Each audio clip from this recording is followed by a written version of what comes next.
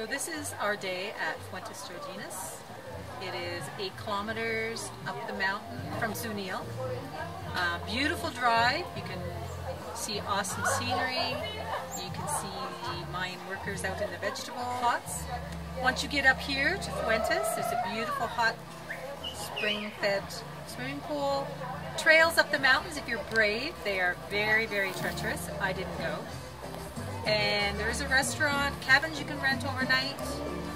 Cost for tourists is 60 Qs to get in, which is approximately $10 Canadian, $8 US.